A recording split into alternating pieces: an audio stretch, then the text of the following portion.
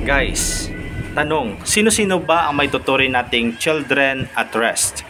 Under po sa Republic Act 9344, otherwise known as Juvenile Justice and Welfare Act of 2006, children at rest are those children who are vulnerable to or at risk of committing criminal offenses because of their personal, family, and social circumstances, such as, but not limited to: una, being abused by any person through sexual, physical, psychological, mental, economic, or any other means, and the parents or guardian refuse, are unwilling, or unable to provide protection for the child.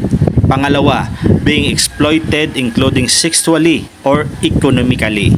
Pangatlo, being abandoned or neglected, and after diligent search and inquiry, the parent or guardian cannot be found.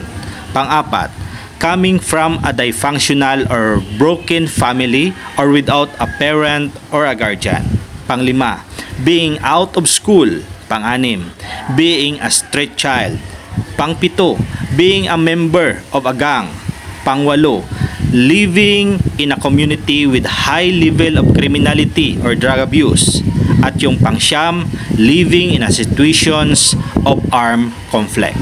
So guys, ibig sabihin sila yung mga kabataan na maaring malagay sa panganib, delikado, maling landas o maling tinatahak na kinabukasan. So kailangan yung assistance, support, protection na galing sa pamahalaan base po sa Republic Act 9344 upang maiwasan ang pagkakaroon ng commission of future offenses.